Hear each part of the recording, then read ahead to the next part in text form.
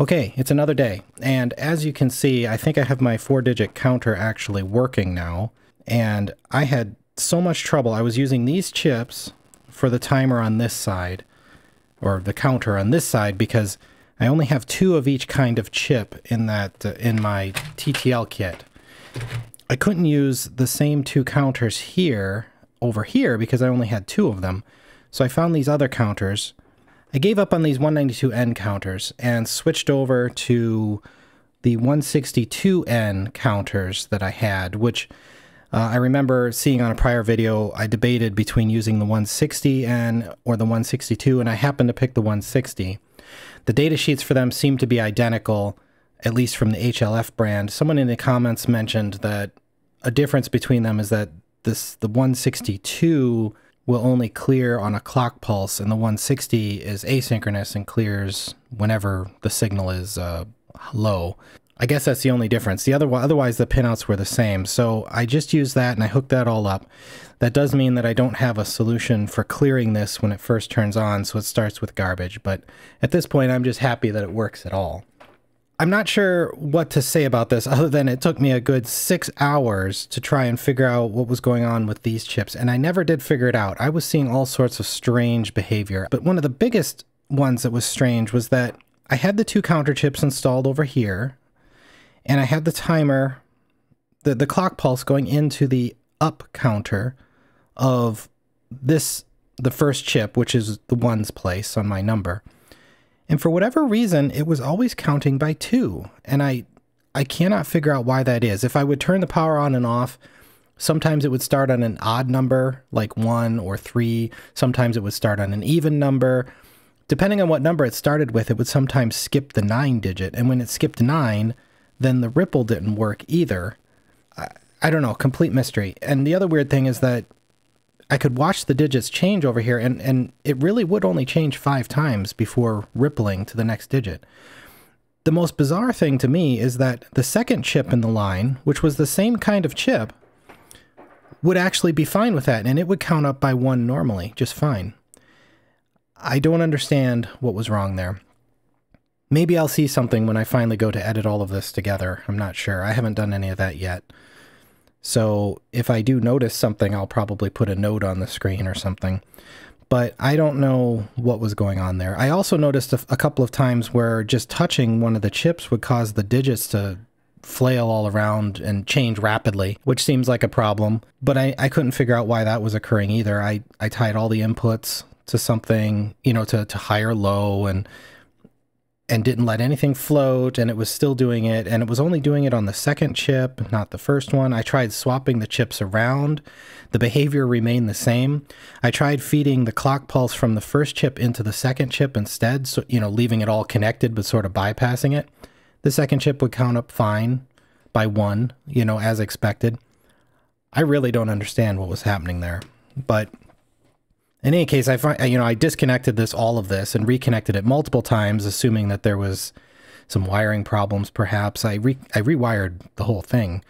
Couldn't figure it out. And until I switched it to this other chip, the 162N, I was having no luck. So anyway, after I switched it to the 162N, I chained those together roughly the same way I had them chained on this side, and then it started to work. This would increment, the next digit would go up, and so on. And that was all good. But I was having some problems carrying the digit beyond the second one over to here. And so I tried to color code this a little bit, but it's going to be hard to explain it, I think. So what happens is the clock pulse now goes to both sides and is shared on all of the clock pins for my counter chips. So they're all getting pulsed at the same time. And on the first digit, on the 1's digit, I have enable P, which was like the counter enable pin. That one here is permanently tied high, so this one's always enabled. So every pulse, it counts. When it has a ripple, that shows up on the output on this pin here. So now that follows the black line to the next chip over, which I connected to the enable P line on the second chip. So since they're always getting the clock pulses, this one will only be enabled when this chip is ready to roll over. So then on the next pulse, then the second one counts, and that causes the digit to increment here to 1, for example, and this one to roll over from 9 to 0. So I chained it that way all the way down the line. I chained this chip through this long connection here all the way over here and did the same thing. That's tied to the enable pin, and then its carry is tied to the enable pin on the next one over. But I was having a problem where initially I had the enable T, which is the ripple carry output enable pin that I remember being very confused about on an earlier video. Initially I had that just forcibly pulled high on every chip here because I figured, why wouldn't you want to carry it? The issue happened because of this one, the second digit. When the second digit reached 9, the ripple output carry bit would stay high the whole time 9 is being displayed. So it's almost like that's, you know, for me, it's almost like it's like a preemptive signal. You know, it's like it's saying the next digit you should roll over. So that was causing problems because then this being carried over here with the enable pins permanently tied high over here, this one would tick every time this one ticked, which of course is wrong. So I discovered through a lot of trial and error that the enable carry bit, that enable carry pin needs to also turn on and off. And so I did that by tying the enable P and the enable carry together. So it only enables the carry that first time when something comes over. The logic of it is hard to follow, and it'd probably be easier if I could draw it out. But the end result is that everything carries correctly and they all update one by one at the correct time. So even when I'm running it, you know, pretty quickly, you'll see when it rolls over, like from the 9s, they switched all at the same time, all across, which is really great. Initially, without some of that carry enable stuff, there would be like sometimes they would increment on a 9, and then stuff was just slightly out of sync. You know, if it was running fast, you didn't really notice it, but as soon as you slowed it way down, you absolutely noticed it. I don't know if I explained that very well, but the logic of it seems to work out, and I now have a 4-digit counter that can count up. Unfortunately, it starts with garbage when you turn the switch on, but, you know, it works pretty well. I mean, it's pretty cool, despite that. Another thing that I realized the other day is that I had originally decided to do 4 digits here, in part because I had plenty of these displays, but also because I thought I had 4 of the drivers for them. And that doesn't make sense because that kit has it really only has 2 of every kind of IC. And I didn't really realize that at the time. And it turns out that these display drivers are not actually the same, and that I got them mixed up at some point. So this one's a 74LS48N, and this one is a 74LS248N.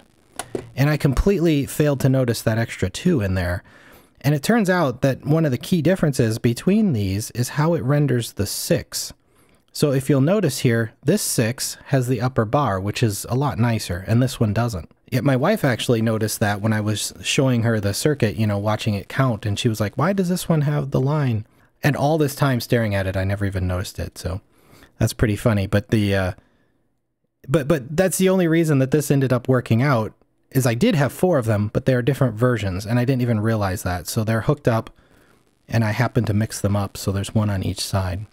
And the moral of the story here probably is that I probably shouldn't have attempted to do a 4-digit display from the beginning, because I only have 2 of the required chips. But I guess it was a bit of a learning experience. The one thing that kind of remains here that I'm not sure what to do about is how I would hook up the reset circuit, because the way I had the reset previously was that relatively simple RC circuit that just held the resets low for a few milliseconds when power was turning on.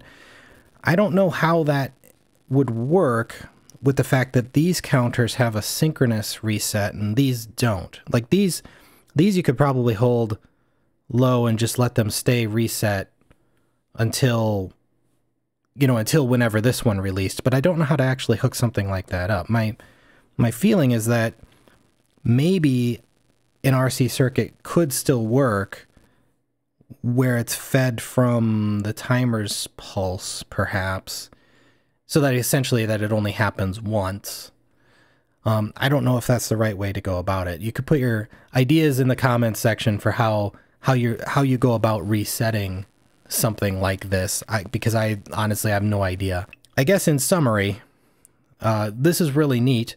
I wish I could have shown maybe a little bit more of the debugging process, but it just took so long, and then I wasn't recording, so I missed a lot of it.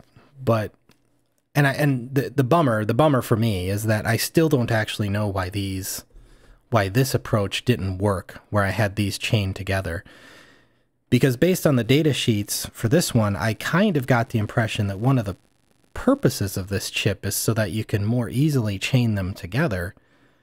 But I don't know. I must have been doing something incredibly wrong, or there was some kind of voltage level thing. It really, you know, it acted a lot like there was switch bounce on the input, but the complete mystery there is why it was always exactly 2, and why I could move my timer input from one chip to the other and the behavior would completely change. I don't know. Complete mystery there. Probably, maybe I bumped up against the edge of, you know, some whole realm of things that I haven't even learned about yet. That's a possibility. Well, I think that's it for this video and for this particular project. I'm not sure what I'll do next, or if maybe I'll continue with the reset circuit. It kind of depends if I get some good ideas or how hard that looks, but I'm probably going to move on to some other idea, maybe do something else now that this has gotten pretty elaborate. I'm almost sad to take this apart though, because it's such a large build, but I don't have the equipment to leave them together, so whatever we do next, it will probably mean disassembling this, unfortunately. Anyway, I hope that some amount of this video at least makes some sense. It's many hours of footage now, and I'm not sure how it will work when I edit it together, but hopefully it'll be okay. All right, if you like this kind of stuff, then please thumbs up and subscribe if you haven't, and, you know, if you don't care, then do the opposite, and I guess that's all for now, and I'll see you next time. Bye.